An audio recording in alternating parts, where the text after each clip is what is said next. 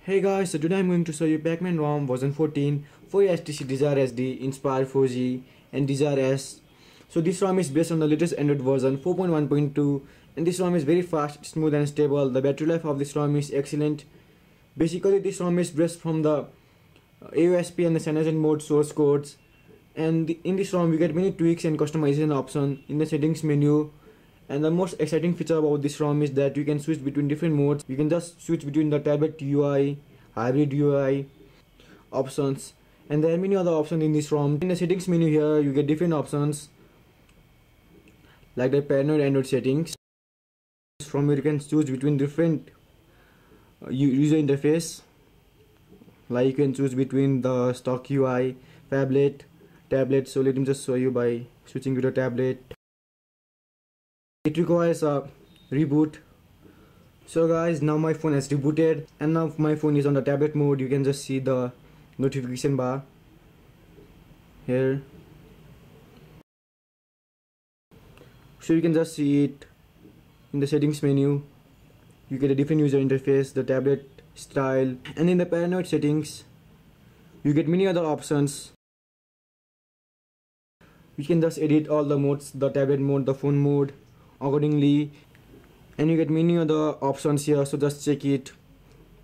And you also get a system option here where you have different customization options, like you can just customize your status bar, you can just customize the notification drawer, you can just add or remove any toggles you don't like, and you can just increase or decrease the font size, and accordingly there are many other customization options. And here in the ROM control option, again you get many customization options that are very useful. Here you get 4 different tabs: interface, status bar, system, and the tools. In the interface settings you can just customize your UI. You can select custom boot animation, change the notification background, and many other options. In the lock screen option you have many customization options to choose the lock screen wallpaper and many other options like the volume wake. And from the status bar option you can just change the icon style of the battery, clock, toggle, signal. You can just change their locations, and there are many other customization options too. And again here you get many other options like the LED option. You can just change the brightness of the LED buttons, and here you get the performance tab. From here you can just increase or decrease your CPU frequency. You can just overclock or underclock it, and it's very useful. And it's very useful because you can just increase the performance of your ROM or just save the battery life. And you get many other general settings,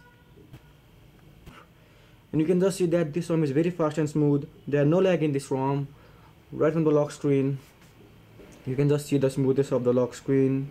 And in the app menu you get many useful apps pre-installed like the ES File Manager, Apollo Music Player, ROM Manager, and the DSP Manager. The DSP Manager is very useful as it has got many sound settings, so just have a look. And guys, the camera in this ROM works perfectly, so let me just show you.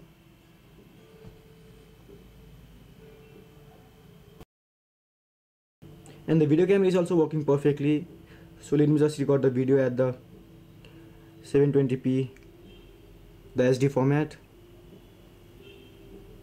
So there you can just see it's working perfectly, so there is no issue with the camera. And you get all the Jelly Bean widgets in this ROM, and you can just see this ROM is very fast and smooth. You can just see the transitions.